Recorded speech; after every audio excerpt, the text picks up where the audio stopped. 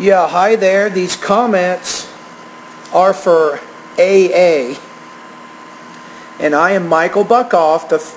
I am the founder, owner, and the materials writer for the online course called the 7-Step System to Pass the TOEFL IBT. And I am also your English 102B instructor for fall quarter 2014. Now, I have some concerns. Now, you have to look at it from my end for a minute. Okay, so let me talk to you for just a second.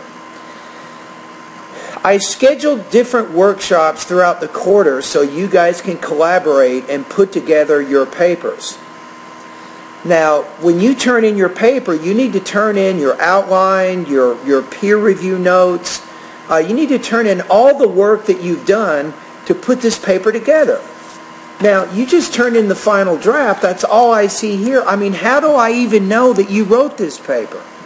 I mean, you could have paid somebody to write this. You could have copied this off the internet. But if you work on the paper in stages in class, and you take notes and you include those notes as part of your project when you turn it in, then that shows me the whole process. I can see what you did when you started the paper. I can see some of the notes that you took when you were in class. I can see what notes other people gave you when they read the paper. You didn't turn in any of those things. So it makes it really problematic for me. I mean, you got to show me that you wrote this paper, and by just turning in the final draft and nothing else, that doesn't give me enough evidence that you've actually written this particular paper. Do you see where I'm coming from? You got to think about an English professor here. We give you assignments and things to do. But you just didn't comply with all those things. Now the question is, why not? Why didn't you work on the paper over several weeks? Where are your notes? It's just not likely. It's not likely that you could just put together a paper like this without doing outlines, without doing free writing, without doing rough drafts. I mean, it just simply isn't. It's just not very likely.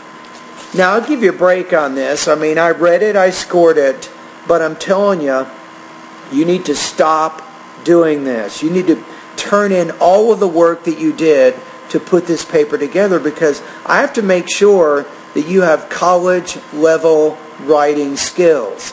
And I'm not exactly sure if you do. So here, I'm going to put you at 82% on this particular assignment. There are some weaknesses, some things that you can do better, and part of it is with the actual topic that you chose. You say, how well do you think standardized tests measure your abilities? To me, that's pretty focused. The one thing you could do is, in talking about standardized tests, you might look at one particular test in general. For example, the SAT or the ACT, and say, how well does the SAT, the Scholastic Achievement Test, measure students' abilities?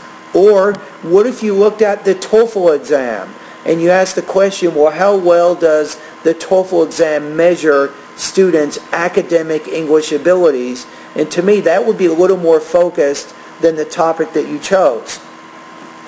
But based on your topic, you say in the thesis, you say this paper will look at the effectiveness of standardized tests in measuring the abilities of students.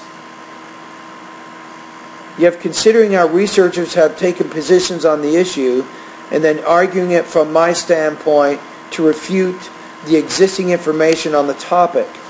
So when some of the paragraphs are exactly focused around that topic and other paragraphs are not. So let me tell you what I'm talking about. I'm going to go ahead and number the paragraphs right now. So we have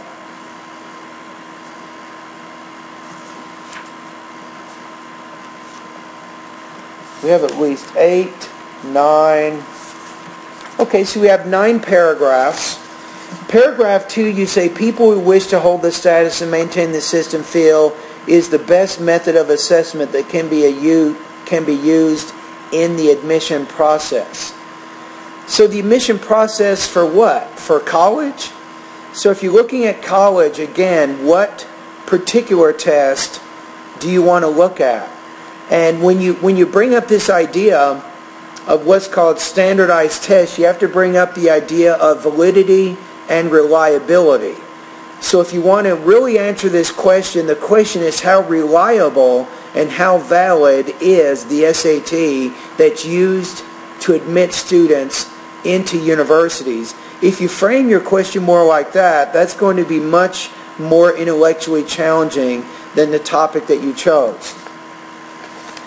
Another paragraph, you say, the topic is open to many stands based on the consideration of different people on whether the system is beneficial or not in establishing the capabilities of students.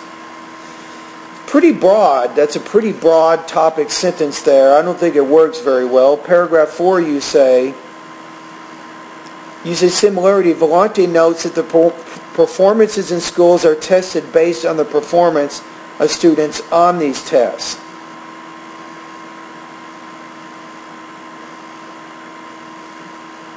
Then in that paragraph you get to your opinion. You say, I believe that students have varying learning capabilities. It's probably a little too early to get to your position. It might have been better if you had waited maybe after 6 paragraphs. You explain really what you have to do here is to get an A on this topic. This is what you have to do. You have to say, okay, how valid and reliable is the ACT test used to admit students in American universities? So there's a group of researchers out there that say that the ACT is not a reliable and valid testing instrument. And they give reasons why. Then you spend a few paragraphs developing those reasons. Then, after that, you'll say, on the other hand, there are other researchers who believe that the ACT test is a reliable and valid instrument to admit students or measure students' abilities for admission purposes in U.S. colleges and campuses. Then you explain why they believe the way they do, and that's probably already at page 4 or 5, and then you can get to your argument. But your argument has to really analyze the arguments that were already presented in the paper. Now, did you notice that your paper really is not long enough anyway? Your paper needs to be 6 full pages, but you're barely 5. So the thought that you put into the paper is just not acceptable. It's just not enough for college level type writing.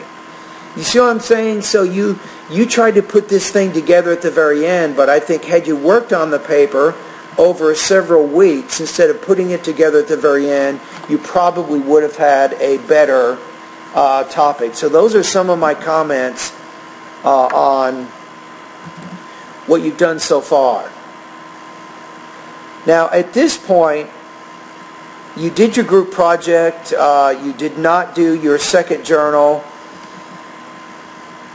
You are passing right now at a 75% barely. You're just barely making it through here. But remember, for next quarter, don't make the same mistake. I want to see all of your work on all stages of the writing process. All right? But maybe even next quarter, I'll probably even request, as part of your overall grading assignment, you will need to submit some things along the way before you put it together at the end. Again, I have to make sure that you have written this paper. Now, I'm not saying that you did not, but believe it or not, I do get college students who will try to find other people to write the papers for them. You see what I'm saying? Now, I'm not saying that you did that.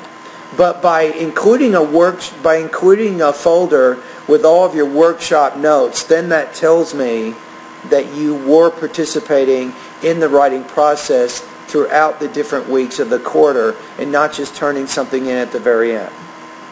All right, anyway, thank you very much for completing the assignment, and happy holidays.